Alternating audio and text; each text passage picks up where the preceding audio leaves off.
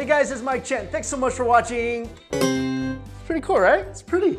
Thank you, Chen, for making this. Let's just put it maybe over here. All right, this is a very special episode of Strictly Dumpling because never in Strictly Dumpling history, I mean, I've shown you guys a lot of dumplings, I've eaten a lot of dumplings, but I never showed you how to make a dumpling before. Now, in this video, I'm not gonna show you guys how to make a traditional Chinese dumpling or jiaozi, that's coming up, but I am gonna show you guys how to make a Chinese pork bun. So it is a type of dumpling. This is like the jiaozi's cousin. It's bigger, it's plumper, it's just as delicious. And guys, we're gonna keep it pretty simple in this video. I'm gonna show you how to make a simple pork bun. The reason I'm doing that and not doing like a cabbage pork bun or like a green bean pork bun is because once you master this, you can put any vegetables in here. You can add celery, mushrooms, cabbage, carrots, tofu, leeks. Most vegetables would pair up great in a pork bun because all that pork fattiness is gonna sink into the vegetables, gonna make it taste delicious. So today we're gonna make just a pork bun, but do not underestimate this thing. This little baby is fluffy, it's soft, it's juicy, it's porky. You're gonna love it. One of my favorite things ever.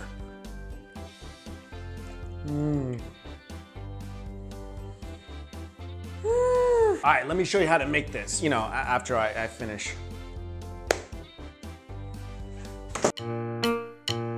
Here's all the ingredients you need to make your pork buns. Some parchment paper, 1 teaspoon of finely chopped ginger, 1 stick of green onions, some sugar, white pepper powder, sesame oil, oyster sauce, Chinese rice cooking wine, soy sauce, salt, some yeast, cornstarch, all-purpose flour, and of course some pork. A couple of things I want to mention. First of all, that beautiful, my tape sucked. Also, when it comes to the dough, you can 100% use all-purpose flour, but if you do have access to it to a Chinese supermarket, try to get this, 中筋面粉. This does translate to all-purpose flour, but this dough is specifically used to make dumplings and buns, so this is gonna make your dumplings and buns come out a lot whiter. And if you use the all-purpose flour from a Western supermarket, your bun's gonna come out not as white, it's gonna be a little yellowish, but it's gonna taste just as good. Something else I would invest in, if you have a regular steamer, that's 100% okay, but I love bamboo steamers because what it does is that the bamboo actually soaks up a lot of the moisture, and that way the excess moisture doesn't get on your buns. So let's get started on our buns of anti-steel, of fluffy, soft.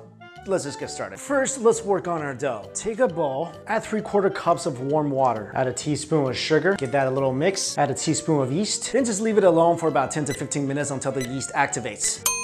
When your yeast is forming bubbles at the top of the water, that means it's done. Put that aside. Now take a big mixing bowl and add 2 cups of flour. Take your water with the yeast, mix a little bit, and just add it in 3 intervals. Each time you add some water, add your water slowly into the flour and just stir it in one direction.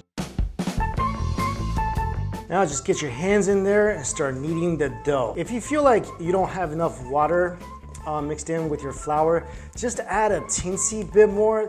What you don't want to do is add too much moisture. You don't want your dough to be too soft. You'd rather have it a little harder, a little stiffer than too soft. You're gonna knead your dough for about 10 minutes until it's smooth on the surface.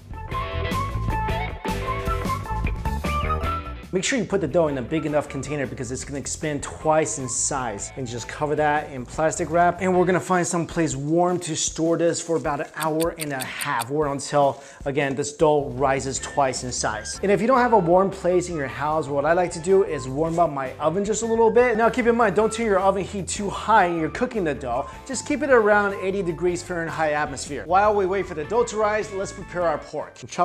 Now let's start wrapping the buns. Put in a tablespoon of filling. Now what you're gonna do is keep your thumb on the inside of the wrapper and just simply kind of fold it into a fan. You see that? Just go like that, right here. Go like that, squeeze, and then use this finger here to help push the dough over into the fold. And your thumb is gonna keep the filling inside the dough. Pat it down. When you do this, don't put too much, don't like go too far, just a little bit. Your goal is to do over 10 of these little folds. So 2, 3, a little bit. And then as you're doing it, pull up a little bit on your dough. Thumb should always kind of be positioned here at the end of the day. So fold, little fold, little fold. Don't squeeze like the middle part, just squeeze the top. Pat your filling down, and then just twist. And that's how you make a beautiful little dumpling with a little hole on top. This is called the fish mouth because it kind of looks like a goldfish mouth. And that's what your thumb is doing. I don't think you saw what my thumb did. Let's do another one. Thumb on the inside, make a little fan. Keep making the little fan. Pinch the very, very top. All right, this is the tricky part. This is the part that got me stumped for like a long time. Now, when you get to the end, it's gonna be like this. You're still gonna make another little fan, but here, what I'm gonna do is my finger is gonna go in and my thumb is kind of gonna go into this whole opening. And I'm gonna squeeze this part, is here, and this part together, okay? This part and this part together. So I'm just gonna squeeze that together. And also I'm gonna kind of just like twist it, and there you go. That's how you make a little goldfish mouth and all the pretty ridges. One last time, I'm gonna put just a little bit of filling in this one so I can show you guys the fold so you can see it better. Again, thumb on the inside, finger pushing the ridge over, squeeze the top. All right, keep doing that. Little bitty ridges. All right, you wanna do, like I said, 10 folds at least on a single bun. So keep going, keep going, keep going. And again, this is always the tricky part, closing point, all right? Still gonna push this little ridge over. I'm going to stick this part with this part, then use my thumb and stick both of those parts on this part. Hopefully that makes sense. So the ridge is gonna come, then I'm gonna twist it a little more and just kind of tap it on that side and then just shape it a little bit, and that's how you get a beautiful little bun here. Look how cute. Look at the little bun dance. That's the bun macarena. It's the bun earthquake. It's the bun shake. And this is where the parchment paper comes in. I took my paper and I cut it into little squares, and I'm just gonna put my dumpling on top of the paper and lay it inside my little wooden tub here. And just let it sit in a warm place for about another 20 to 30 minutes, and these things are gonna grow even larger. When you're ready to cook, add some warm to hot water in your steamer. Sit the balls on top, and then just let them chill there for about 10 to 15 minutes until it rises a bit more. After 10 minutes, bring the water to a boil. Wait till the buns boil and then cook it for an additional 20 minutes. Once the buns are done and you turn off the fire, and this is really, really important, do not take the cover off. Otherwise, your buns are gonna sag, and nobody wants saggy buns. So keep the top on for another 5 minutes. Time's up. Let's see what we got. Wow, look how pretty these things are. I mean, these are just the most adorable little buns ever. They kind of look like my little Strictly Dumpling logo. These are so soft and tender, and juice is just kind of oozing out from the top. Man, these look delicious. Now, before we dig in, let's make some sauce for the buns. I like just a little bit of soy sauce, a little bit of Chinese vinegar, sesame oil, and definitely some hot oil. So there you go, guys. Let me just take one of these babies out of here. Piping hot, absolutely beautiful. And like I mentioned, if you just used all-purpose flour from a Western supermarket, your buns are probably gonna be a little more yellowish than mine, but just remember, the taste is all it matters. Let's see how this tastes. Dip it in my sauce a little bit. I think I put too much oil in this sauce. Cheers. Oh. That is delicious. Oh my goodness. I'm not, wow.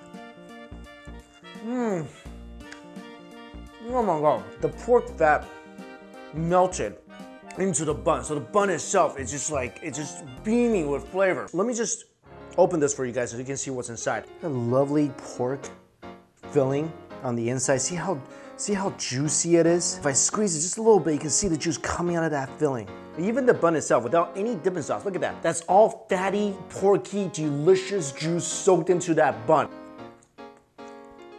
Don't even need any dipping sauce. This is good on its own. See all that juice that's in the bun right now? This is why I love using ground pork that's either 70-30 or 20-80. You're gonna get a lot of this fatty goodness. But still, with the dipping sauce,